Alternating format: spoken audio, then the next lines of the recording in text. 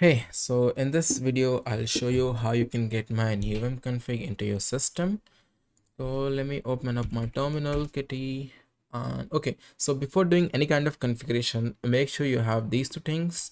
First, install a Node font. The Node font I use is Node font.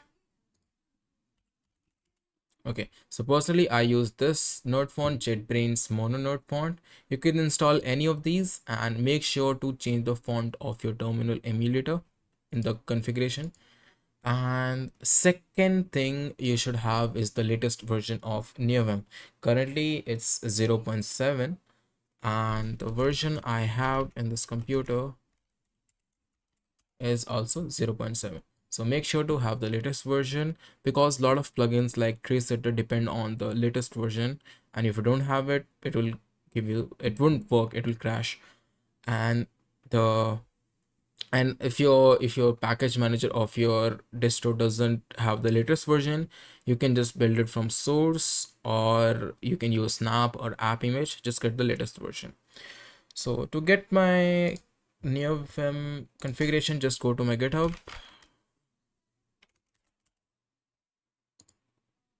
and go to my Linux setup and just clone this repository. And by the way, the Neovim config I have explained in detail in the previous videos, so you can watch that also. So I'll just clone it, git clone. Okay, so before showing you anything, the Neovim, as you can see, it's a fresh install. It doesn't have any kind of configuration right now. Okay, so you can see my Linux setup over here. I'll cd into it, and here you can see a config directory. Go in, cd into it, config directory, and over here you can see Neovim. So all you have to do is just copy this Neovim directory to the home/config directory. So I'll just copy recursively, of course, nvim to home/config directory and hit enter, and that's it. It's there. So if you go to .config directory in your home and ls, over here you can see Neovim. Okay, so now all you have to do is run nvim. It will wait for some second. Actually, it's installing packer, and as it's install packer, you get some error. Now all you have to do is quit and run Neovim again and run packer sync. Just run packer sync and it will install all of the plugins.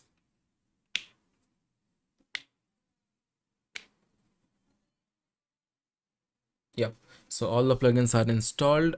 Some are not installed, maybe some due to some breaking changes, but you can try it after some day and it should get installed. Okay, so I'll quit and run nvim again. Get some error.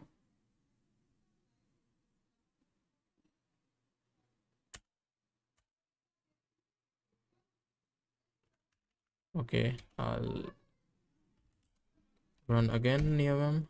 Okay, might be some issue. Okay, so TreeSetter, it has installed all of the TreeSetter packages and it's done. Now you can start using the Neovim. So if I go to .config directory and Neovim, and if I open up the nvim tree and if I open up init, as you can see, everything is working really good. You can open up the terminal using F1, and the buff Lua line should also be working. So at the top you can see Lua line is also working. So everything is working really good. And to get to know about all of the plugins which I have, you can of course watch my previous 3 videos. I have explained every single plugin I have, and I also here highly recommend is going through my configuration. So just go to my configuration and Neovim. Okay, so just go to my configuration, not cache, config Neovim. Okay, just go through it. So first we have the init.lua, of course, the init.lua readme.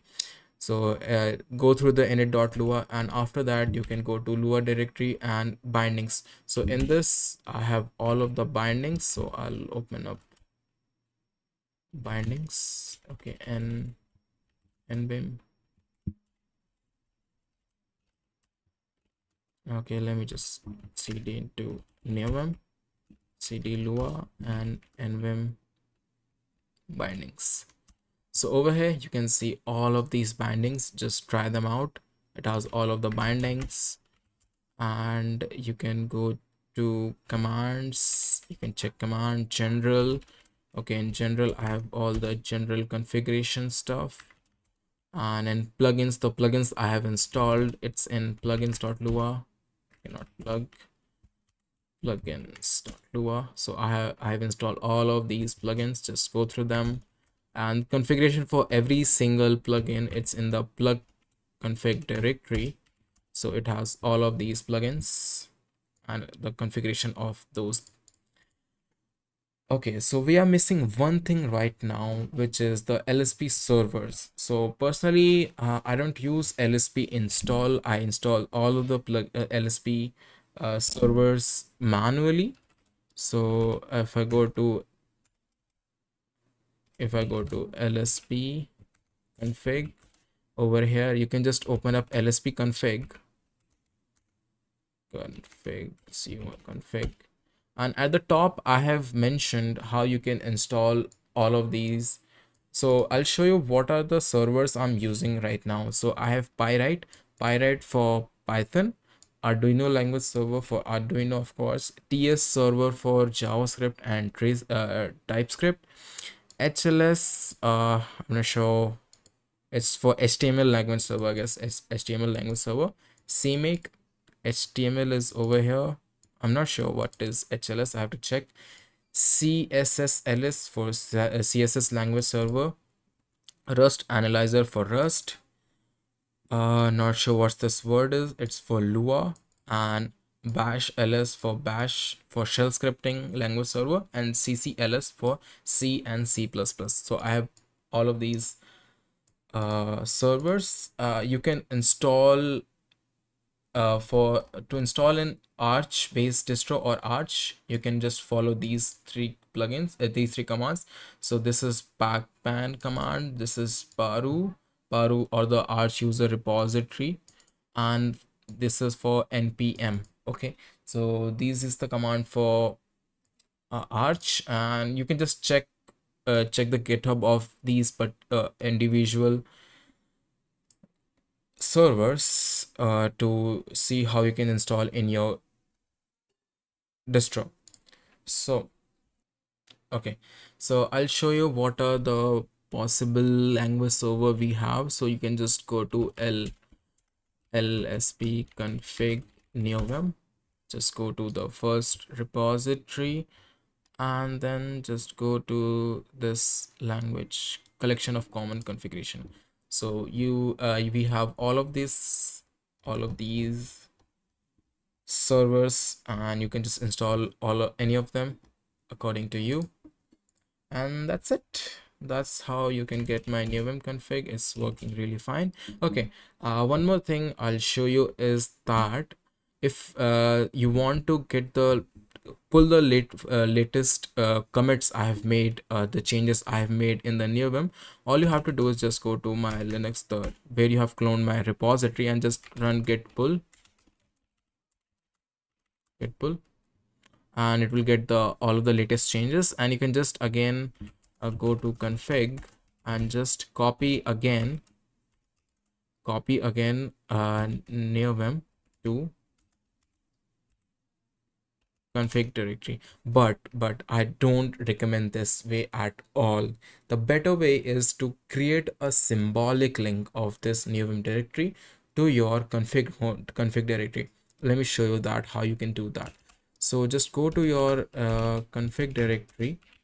Okay, cd.config directory, and just delete the neovim configuration. nvim. So delete it out. So we don't have any Neovim directory over here in the .config directory. Now go to my repository and just create a symbolic link of this directory to your .config directory. So how you can do that is just type ln -s and the pwd. So we can just get the pwd /nvim, and we want to create the symbolic link to home /config and nvim. Hit enter. That's it. Now any changes made to this directory, the repository, it will automatically get changed. It's a symbolic link. So you can just go to config, and over here you can see it's in a different color because it's a symbolic link. You can just run ranger and go over here. So as you can see, it's a symbolic link to your mailing newsletter config and Neovim. So it's a better way. Just create a symbolic link. So now you can just go through my Neovim config, make your own changes, do some stuff, and that's it. And if you like it, you can just leave a star. So that's it. Bye bye.